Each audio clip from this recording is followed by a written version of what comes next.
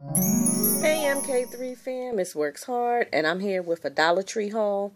Now, you know this is that season where little ones get colds, adults get colds.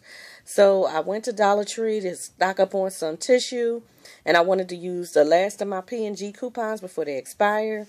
Those Puffs coupons expire, I believe, on November 25th.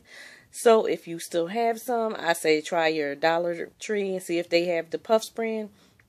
So, unfortunately, I only went there for tissue, but I wound up getting me a candy bar and an extra box of tissues. So, my total came to, because everything should have been $1. So, it should have been $6 and something. But with my coupons, it came down to $4.24. So, let's see.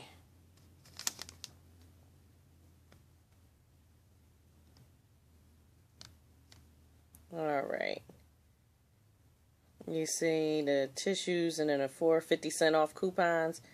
And then my total came to $4.24.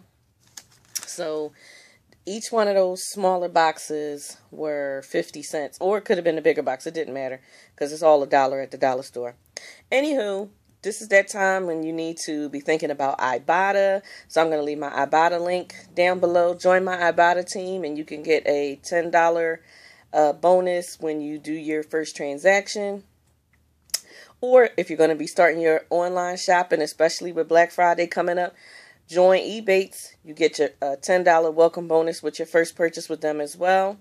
So I'm going to leave my Ebates code down below. So join either my Ebates team, my Ibotta team.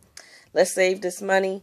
And just want to say have a great day. Thanks for watching. Hit the like button, comment, and subscribe. And don't forget, hit that notification bell so that you can not miss any of my videos. And if you still have your P&G coupons, you want to make sure you use them because they do run out next week. Bye!